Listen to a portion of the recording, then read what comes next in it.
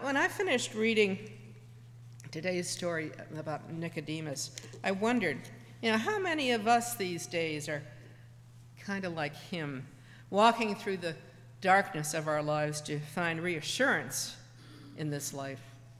In this second Sunday of Lent, Nicodemus is the next character we pick up for the journey as we walk to Jesus toward Calvary, and ultimately, Easter morning. Each week, we'll see that another character joins us in the walk.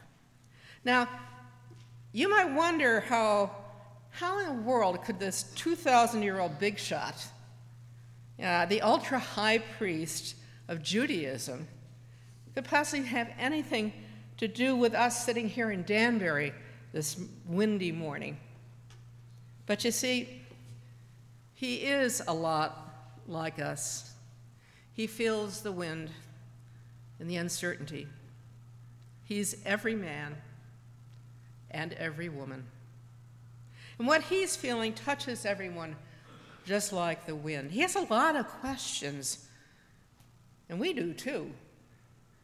He's insecure enough that he won't let any of his colleagues know that he's seeking Jesus, that he wants to believe, but he can't. Not quite. So he seeks him out in the cover of darkness, so nobody knows.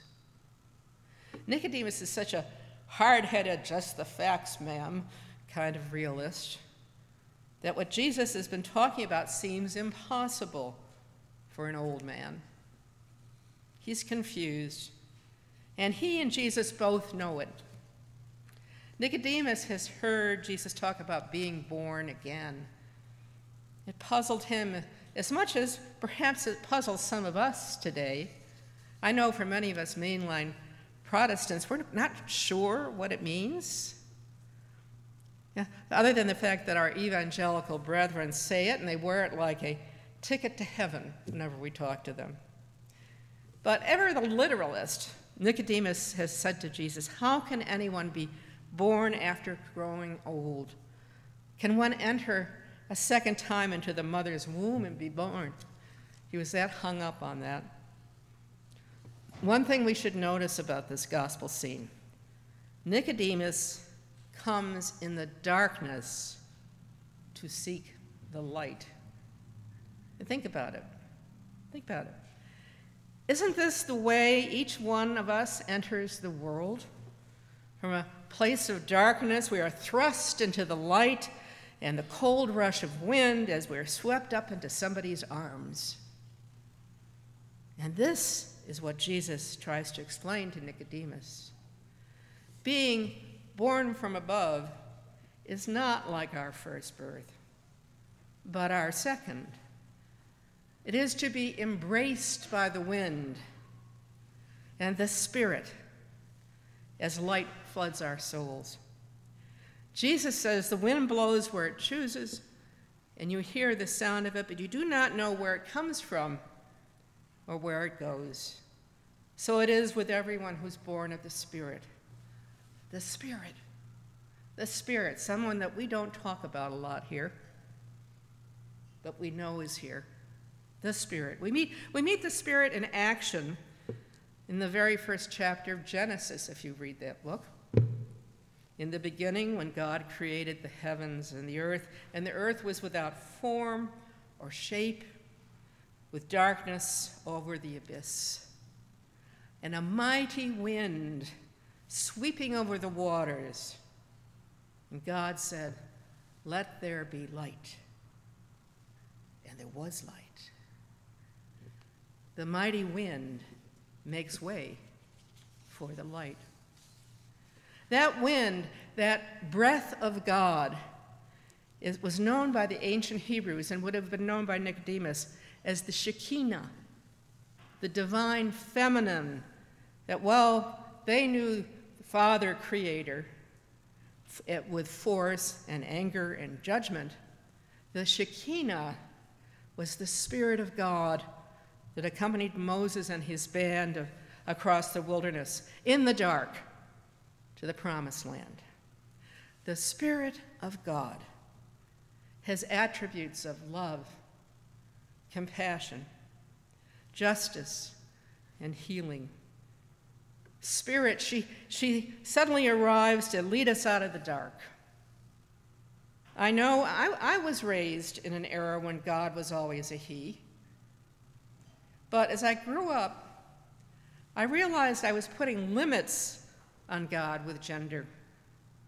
In our Christian thought, the concept of the Shekinah from the old way is contained in our understanding of the Holy Spirit as part of the Trinity. I know for some of us, we struggle with recognizing when it is that the Spirit drops down on us. You probably spend most of your time just praying to God and not thinking a lot about the Spirit.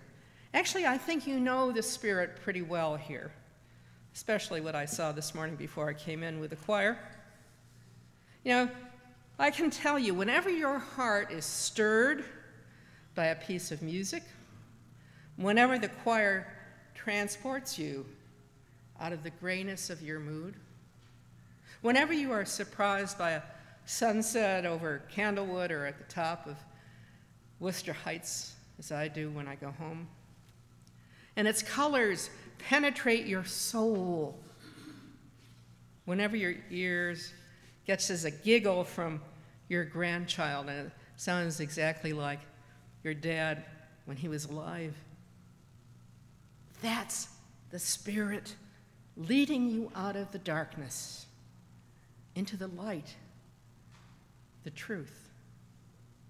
How fitting is it that when Nicodemus comes looking for the way he can be born again, that Jesus explains that water and the Spirit is what needs to be taken. The divine feminine is what the high priest would have understood, and what compromises the experience of being born from above. Still, the good rabbi, like Nicodemus is, he questions Jesus. Frederick Buechner, who's one of the gifted writers and theologians who just passed this last fall, imagine this middle of the night scene between Jesus and Nicodemus, the two of them perhaps over cups of tea in the kitchen near a dying fire. And this is what Buechner imagined. A gust of wind happened to whistle down the chimney, and at that point made the dying embers burst into flame. And Jesus said being born again was like that. It wasn't something you did. The wind did it. The Spirit did it. It was something that happened for God's sake. How can this be? Nicodemus asked. That's when Jesus really got going. Jesus said, I'm telling you, God's so in love with the world that he sent me down so that you don't have to believe with your own eyes, then maybe you'll believe with mine. Maybe you believe me. Maybe you won't come sneaking around half scared to death in the dark anymore, but will come clean, come to life. What impressed Nicodemus even more than that speech was the quickening of his own breathing and the pounding of his heart. He hadn't felt like this since his first kiss, or since the time his first child was born. Later on, it was Nicodemus who was again with Jesus when Jesus was dead. Nicodemus went along with Joseph of Arimathea to pay his last respects at the tomb in broad daylight. It was a crazy thing to do, what with the witch hunt that was going on, but he decided it was more than worth it. When he heard the next day that some of the disciples had seen Jesus alive again, he wept like a newborn child. He wept like a newborn child. Nicodemus, you see, had been born again and swaddled in the Spirit. Amen. One of the places that I've most often felt the Spirit arrive and fill the room is when I've been in the presence of someone who's dying. I remember being in with a man who was dying at the hospital. And I was an intern at that time in chaplaincy. I walked in, there were 25 people in the room waiting for me to pray. And it was a shock. And then I said, just take me and let me do what you want me to do. And so as I prayed over him, and he at this point was comatose. I'd seen him earlier when he wasn't. But he was comatose, and as I prayed him over, as I said, the room filled with the Spirit. I can't explain it to you. If you've been in this situation with people who are transitioning into the next existence, you know what I'm talking about. But as I prayed over him, all of a sudden he opened his eyes and looked at me and he said, "Thank you." And that was it. The Spirit had him and took him to where he belonged.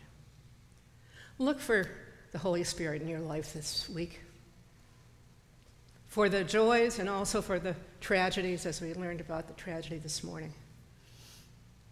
You can be the instrument of peace and healing for someone.